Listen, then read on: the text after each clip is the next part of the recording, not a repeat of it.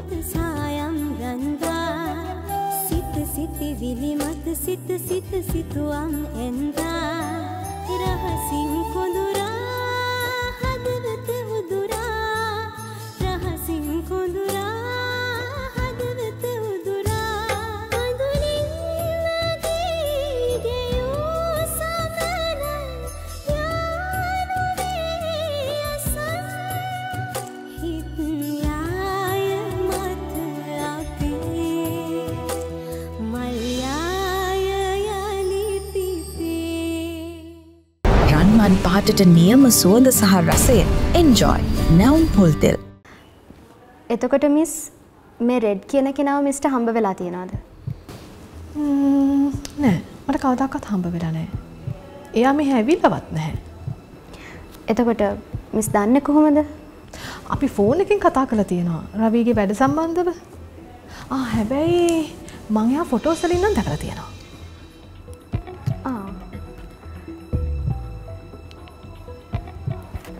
මෙයාද බලන්න මිස්?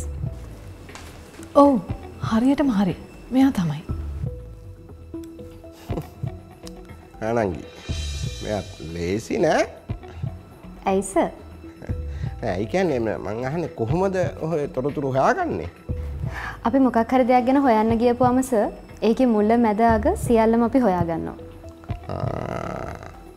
මාධ්‍යවේදියෝනේ ඉතින් ඒක සෙල්ලමක් නෙමෙයි නේ. ඒකනේ සර්. දැන් ඇයි ඔයා මේ ගැන හොයන්නේ? ඇයි මිස්? දැන් මං අහන්නේ රවිගේ යාළුවෝ ගැනයි ඇයි ඔයා හොයන්නේ? මං එහෙම හොයන එක ගැන මිස්ට ප්‍රශ්නයක් තියෙනවද? ප්‍රශ්නයක් නෑ. ඒත් මට පොඩි සැකයක් නම් තියෙනවා. මොකද්ද මිස්? නෑ හරි. පොඩ්ඩක් දැන් මමත් අහගෙනනේ හිටියේ. ඔව්. දැන් ඔයා සාමාන්‍ය ප්‍රශ්න කිරීමක් වගේ නෙමෙයිනේ ප්‍රශ්න කරේ. ඔයා නිකන් හරියට මේ ඉන්වෙස්ටිගේෂන් එකක් වගේනේ මෙතන ප්‍රශ්න කරේ. එහෙම දෙයක් නෑ සර්. හරි. දැන් කොහොම හරි ගන්න ඕන තොරතුරු ටික ලැබුණාද? ඔව් සර්. මම ඔක්කොම දැනගත්තා. හරි. එහෙමනම් මං ගිහින් එන්නම් සර්. දැන් කවද මේක යන්නේ? මම මිස්ටර් කෝල් එකක් දීලා කියන්නද? thank you. Okay.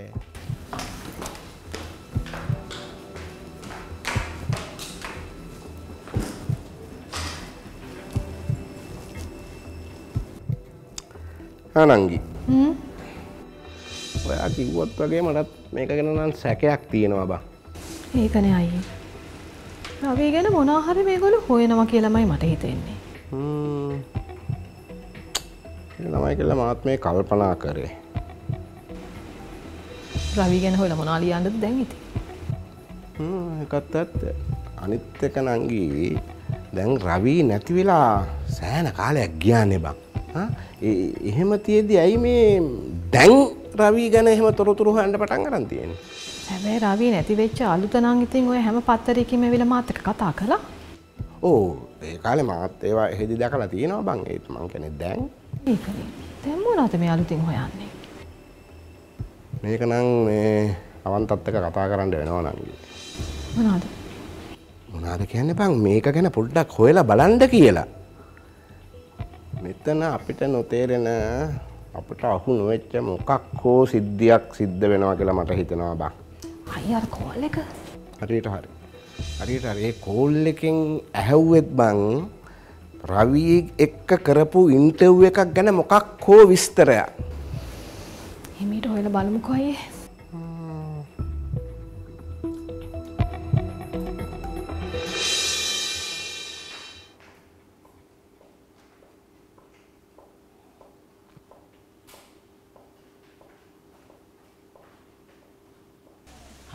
කජු කිලෝ 5ක් දාන්න. කජු මිදි කිලෝ 4ක් දාන්න. ඇති. දැන් සේරම හවින්. හරි. දැන් අපි උයන්නේ සවරලයි ගෙදර. අම්මට හොඳට වෙන්න පුළුවන් සවරල. එතකොට භාජන එහෙම ලොකු භාජන ගෙදර තියෙනවනේ. අපෝ ඔව්. අපේ අම්මා අර දාන සීට්ටුවක් දැම්මනේ. මොකද්ද බං දාන සීට්ටුවක් කියන්නේ? දාන සීට්ටු කියන්නේ මිලාන් අර දානයක් වුණාම ගෙදර උයන්න ඕන බඩු තියෙන්නේ. හට්ටි මුට්ටි අරව මේවා එහෙම. ඉතින් ඒව වලින් අපේ අම්මට හම්බුණා. එතකොට මචං මේ හැමදාම වගේ උඹලා ගෙවල් වල මේ දානමාන කරනවද? නෑ ඉතින් මං හිතන්නේ අවුරුදු 10කින් විතර අපේ ගෙදර දානයක් දීලා නෑ කියලා තමයි අපේ තාත්තා නම් කිව්වේ. අපේ තාත්තත් බයිනවනේ අම්මට මොකට ඔය සීට්ටු දානවද කියලා. හැබැයි ඉතින් අපේ අම්මා නම් කියන්නේ ඕවා ඉතින් ප්‍රයෝජනයක් වෙයි කියලා. ඔව්. ඕක ළඟදීම ප්‍රයෝජනෙට ගන්න පුළුවන් වෙනවා. මොකද ඔයගොල්ලන්ගේ අම්මායි තාත්තයි අදද හෙටද කියලා නෑ අනිවාර්යෙන් කූරිය ගන්නවා. කූරිය ගැව්වන් පස්සේ මිලාන් ඊට පස්සේ මලගී. මල ගෙදර පළවෙනි දවසේ දැන් තියෙන්නේ මලබත. මලබත ගහන්න ඕනේ බං සුපිරියටම. වට්ටක්කා, කරෝල, ලොකු බත් එකක් ගහන්න. ඒක ලොකු හට්ටි තියෙන්න ඕනේ පිටි. ඒකට මරු. ඒක ගත්ත එක හොඳයි කලින්. මොකක්ද අනේ ඔයායේ කිව්වේ? ඔයා කියන්නේ අපේ අම්මයි තාත්තයි මැරෙයි කියලාද? නෑ සරලම. මට ඇත්තටම මට ඒක පොඩ්ඩක් වැරදිලා කියුණා සරලා. ඒ කියන්නේ මේ එහෙම මම මැවෙනවාම කියලා කියන්නේ නෑ සරලා. ඒ වුණාට මේ නිස්සාරණ ජීවිතේ මේක ස්ථීර නෑ පැටියෝ. සංසාර ගමන. මේක කොතනදී හෝ නවතින්න ඕනේ. ඒක අද වෙන්න පුළුවන්. හෙට වෙන්න පුළුවන්. මම වෙන්න පුළුවන්. ඔයා වෙන්න පුළුවන්. ඒකයි පැටියෝ මේ ජීවන චක්‍රයේ ස්වභාවය. මට ඔක පෙරේද ලොකු හාමුදුරුවෝ කිව්වා. මුත් අහන් හිටියනේ ලොකු හාමුදුරුවෝ කිව්වනේ. ඒ වෙලාවේ උඹ කිව්වා මිලාන් ඔන්න බලපන් සරලගේ තාත්තා හෙට අනිත් මැවනවා කියලා. ඔබ කිව්වේ නැද්ද? අනේ මේ බොරු නොකිය ඉඳහන්. මං කිව්වේ නෑ බං. මේ ඕන් නැති මගුල් කතා කරන්න එපා බං. ආව වැඩේ කතා කරා. දැන් මචං උඹලගේ ගෙදර ඔය බඩු ටික තියෙන ඉඳා ඒ බඩු වලින් ප්‍රයෝජනයක් ගන්න පුළුවන්. හරි? දැන් ඒතකොට මචං අම්මට තනියෙන් උයන්න බෑනේ. අපි කුක් කෙනෙක් ගමුනේ රුපියල් 10000ක් විතර දීලා. කුක් කෙනෙක් ගන්න? තා පිසුනේ 10000ක් දීලා කුක් කෙනෙක් ගන්න? විකාර කියවන්න එපා. මේ තාම සල්ලි ටික ලැබුණෙත් නැහැ. ඊට කලින් සල්ලි වලට කියලා ඉන්න හදනවා. කුක් කෙනෙක්. මොකෝ බලන්නකෝ. සාදලාගේ අම්මා. උයනවා පැටියෝ ඉවිල්ලක් පට්ට. ඔය කුක්ලා ලංකාවේ හොඳම කුක් කවුද බං අපේ? අන්න පබ්ලිස් මහත්තයට උගන්වලා තියෙන්නෙත් බං. සරලගේ අම්මා උයන්න. දවසක් මම සරලගේ ගෙවල් ළඟින් යනවා මචං මෙහෙම. මගේ නහය ගියේ මෙහෙම. සරලගේ අම්මා පරිප්පු කවියක් හදනවා පැටියෝ ගෙදර. මං එළියේ පාන් රාත්‍රයක් කෑවා අමුයි. ඒ තරම් උයත හැකි බං. හරිද? ඇත්තටම කියනවා නම් බං අපේ පීපී පට්ට පින් කරලා තියෙනවා මචං. කවුද බං පීපී කියන්නේ? පීපී කියන්නේ ප්‍රින්සිපල් සර්. හරිද? ප්‍රින්සිපල් සර් පට්ට පින් කරලා තියෙනවා මචං. සරලගේ අම්මගෙන් බත් කටක් කන්න. පැටියෝ ඔයත් පින් කරලා තියෙනවා. ඔයා අපේ ඉස්කෝලේ ගිහිල්ලත් නැතුව ඔයා අපේ ප්‍රින්සිපල් සර් වගේ උත්තමෙක්ට කන්න ටිකක් දෙන්න. ඔන්න බලන්න ඔය පිනේ ලබනාත්මයට පොත් හම්බ වෙනවා පැටියෝ රජයෙන් නිකන් හම්බ වෙන පොත් දෙක හම්බ වෙනවා. මට ඉතින් මොකටද අනේ එච්චර පොත්? මේ ඔය විකාර නවත්තහම් බං උඹලා දෙන්නම. යකෝ මේ වැඩේ ගැන කතා කරපන්. දැන් උඹලගේ අම්මා උයනවා කියමුකෝ. ඉතුරු ඇට්ටෙක් ගැන කතා කරපන්. දැන් ලීනිත් එයිනේ. එතකොට ආයෙ කතා කරමු. සරලගේ අම්මා වෙන කට්ට කලවල හොද්ද අම්මෝ. එයාට අපි ගැන හිතන එකම රීලෝඩ් එක. අදම 888ක් රීලෝඩ් කරන්න.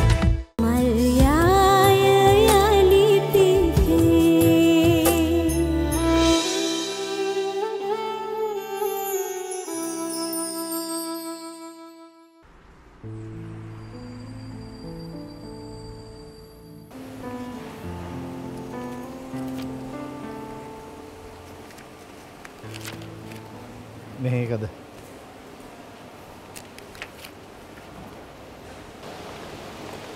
අමීෂා කිසිම තැනක උදේනි ගැන කිව්වේ නැද්ද?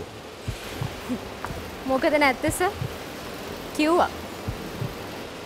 මොනවද කිව්වේ? රවී ෆර්නෑන්ඩෝත් එක්ක සම්බන්ධයක් තිබ්බා කියලාවත් අනුහස් පුතා කියලාවත් මෙන්ෂන් කරේ නැහැ. එහෙනම් එහෙමත් ආරංචි ගියානේ. එහෙම කියලා hina වුණා. ඒ කිව්වේ සර් නිකන් එහෙමත් ආරංචි ඒ දවස්වල ගියානේ. කවුද ඉතින් ඕව ගණන් ගන්නෙ? එහෙම කියලා නිකන් hina වුණා. මට නංගි කියලාත් කිව්වා. අප්පා. ඒ කියන්නේ උඹට නංගි කියලාත් කිව්වද? ඒකනේ සර්. හැබැයි සර් මේම දෙයක් තියෙනවා. මොකද්ද? අමීෂා හොම කිව්වේ නෑ කියලා අපි ආටිකල් එකේ හංගන්න දෙයක්වත් නෑ නේද? හංගන්න දෙයක් නෑ. හැබැයි එයා කිව්වා කියලා දාන්න බෑ. අපි ඉන්ට්‍රෝ එකේ දාමු. ඒත් ඉතින් අපිට වගකීම ගන්න වෙනවනේ. සර් අපි මෙහෙම දෙයක් කරමු. මොකද්ද? එහෙමත් ආරංචි ඒ දවස්වල ගියානේ කියලා අමීෂා කියපු විදිහටම දාමු. ඔව් ඒක හොඳයි. එහෙමත් ආරංචි ගියා කියලා දාන්න පුළුවන්. ඒක එච්චර අපිට ඉෂුව එකක් නෑ. හැබැයි ඉතින් මරු වැඩක් තියෙනවා තව කරනවා නම්. මොකද්ද? අමීෂා ගාවට ගිහිල්ලා උදේනි ගැන කියලා අවුස්සලා වීඩියෝ එකක් ගහගන්නවා. උදේනි ගාවට ගිහිල්ලා අමීෂා ගැන කියලා වීඩියෝ එකක් ගහගන්නවා. දෙකම දානවා. මොනවද කියවන්නේ? හා? ඒකත් හරි නේස. දෙන්න තරහයි නම් අපිට එහෙම කරන්න තිබ්බා. ඇයි සර් දෙන්න තරහ නැද්ද? ඒගොල්ලෝ ඉස්සර තරහයි. දැන් ආයි යාළුයිලු. ඒකනේ ඉතින් අනුහසොයි අවන්තයි දෙන්න එකට බිස්නස් කරන්නේ. රවි නැති වුණාට පස්සේ උන් ආයි සෙට් වුණා. සර් දැන් කවද්ද මේක දාන්නේ? අද අප්පට සිරි අද? ඔව් අද. වැඩ සේරම ඉවරයිනේ. සර් වැඩ ඉවරයි ඒත් ඇයි මොකක්ද අවුල? මේක මාර බ්ලාස්ට් එකක් වෙයි සර්. ඉතින් හොඳයිනේ. අපිට දරා ගන්න පුළුවන් ඒත් දන්නේ නැහැ. ඒ කියන්නේ මොකද්ද? නෑ මං කියන්නේ නිවුස් එක අවුට් වුණ ගමන් පේජ් කාරයොත් මේක අරගෙන ගහන්න ගන්නවනේ සර්. ඉතින් මොකද වෙන්නේ? හා? සර් අපේ පත්තරේටත් ගහුවොත් මොකටද? අනුන්ගේ දේවල් හොයනවා කියලා ඉතින්. නිකන් පුරතල් වෙන්නේ නැතුව ඔන්නක දාන්න. හරි. සර් මට වෙලාව කියන්නකෝ. අද දාමු. හරි. මම ටයිම් එක කියන්න. හා?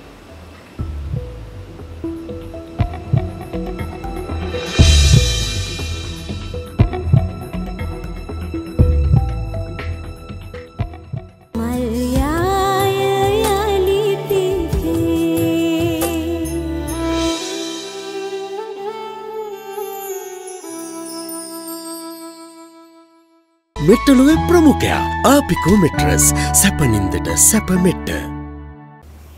පුතා අනුහස්ට කෝල් කරාද? ඔව් අම්මා. මොකද කියන්නේ ඉතින්? අක්ෂාව ඔපරේෂන් එකට අරගෙන. තේයනේ. අරගෙන ගිහිල්ලා. අනුහසා බය වෙලා ඉන්නේ. මොකද දනුක දැන් අපි කරන්නේ? තාත්තට කතා කරලා බලන්න ඕනේ. මේ මං හිතන්නේ මං ගියොත් හොඳයි. තාත්තෙන් අහලා බලන්න පුතේ. ආන්න දෙයක් නැහැ මං හිතන්නේ මේ අපි කවුරුහරි ගියොත් හොඳයි කියලා. ඔව් ඔයා යන්න. ඔයයි තාත්තයි හරි කමක් නැහැ. දැන් කවුද එතන ඉන්නේ? අනුහසා ඉන්නවා. අනේ. මේ ඒක රාක්ෂගේ අම්මා? අම්මා ඇති. මං කියන්නේ අපි කවුරු හරි ඉන්න ඕනේ අපේ එකාගේ හයියට. පුතා යන තාත්තත් එක්ක. මේ ඉන්නේ අපේ ආදීසියෝ. ආපෝ. දරුකා ලොකු වැඩක් තියෙනවා. ඇයි මොකද්ද බා? ඇයි අර ඉස්කෝලේ ඩීඑන් එක ඕපන් කරනවනේ. ඔව් මං දැක්කා. ඒක ඉවරද බා? ඉවරයි කියන්නේ දනුකා ඉවරටම ඉවරයි වැඩේ නේ බා. ඔව්. වැඩේ සුපිරිම මේ ජනතා අයිතියටපත් කරන්නේ. ජනතා අයිතිය නෙමෙයි බං සිසු අයිතිය. අන්න හරි කිසු අයිතියට. ඉතින් ඉතින් කියන්නේ ඒකට විශේෂ උත්සවයක් පවත්වන්න යන්නේ. දන්නවද? ඒක කාගේ නමින්ද මේ ඕපන් කරන්න යන්නේ කියලා? කාගේද? අරුණි මේ ඔයත් ආඩම්බර වෙන්න හොඳේ. ඔයාගේ ඥාතියෙක්ගේ නමින් තමයි ඒක ඕපන් කරන්න යන්නේ. කවුදනේ? හරි. ඔය අවන්තයා දැන් ඔයගොල්ලෝගේ කවුද කියන්නකෝ බලන්න. අවන්තයා දැන් අපි මස්සිනා වෙන්න නදන්නේ. එතකොට ඔය අවන්තයාගේ තාත්තා කවුද? අපේ ඥාතිනේ. අන්න හරි. අනුෂාන්ටි ඔය රවි ෆර්නෑන්ඩෝ නමින් තමයි මේ පැවිලියන් එක මේ පැවිලියන් ගාඩන් එක මොකක්ද කරන්නේ? පැවිලියන් ගාරේ බං. පැවිලියන් ගාරය නම් කරන්න යනවා. ඉතින් දැන් මොකද්ද ඒකට කරන්න යන්නේ? ඉතින් අරුණි ඒ වෙනුවෙන් ඔය අවන්තයටයි අනුවසාටයි ආරාධනා කරලා තියෙනවා මේක ඕපන් කරන්න මේ පොල් තෙල් පාන දැල්ලන්න. මොකද්ද? ඇයි? අපේ අනුවසාට? ඔව්. ඇයි අනුවසාට ඉන්න විදියක් නැතේ? අනුවසාට මොකක් හරි කාදරයක් කියලා. අනුවසා මැල්ලද ගියපන්කෝ. අනුවසා මැල්ලද? මොනවද අපි මේ කියවන්නේ? මේ පුතේ ඔන්න තාත්තත් එක්ක කතා කරලා හෙට මට පණිවිඩයක් දෙන්න. හරි අම්මේ හරි. අනවශ්‍යව මේ මිනිහ කලබලුනේ. මොකක් හරි කාදයක් වුණාද මම අඬන්නේ මට කියන්න ඕන නෑ. අයියෝ මයි. පිස්සුද බං? ප්‍රයිඩා රළු බොරළු ඕනම පාරකට ඔරොත්තු දෙන මෝටර් බයිසිකල් සහ ට්‍රේවිල් ටයර්. ප්‍රයිඩා ඉපැරණි ඖෂධ රැසක සාරයෙන් සමේ අවපෑගැන්වීම් රැලිවැටීම් වළකා දුහුවිල්ලෙන් හා හිරුවෙලියෙන් සම ආරක්ෂා කරයි. ඉතින් මේක ඇත්තටම මගේ තාත්තගේ මරණයට සම්බන්ධයිනේ. හා මට දැනගන්න ඕනේ මේක කොහොමද උනේ ඇයි එහෙම උනේ මොකද කළේ කියන්නේ. යකෝ මගේ මනුස්සයාගේ ලොකු පුතා. ලොකු පුතා ඉතින් වරෙන්කෝ ගිහලා ඔය කරපු එක හොයන් ගිහලා මරලා දාන්න ඕක. ඒකනේ වෙන්න ඕනේ.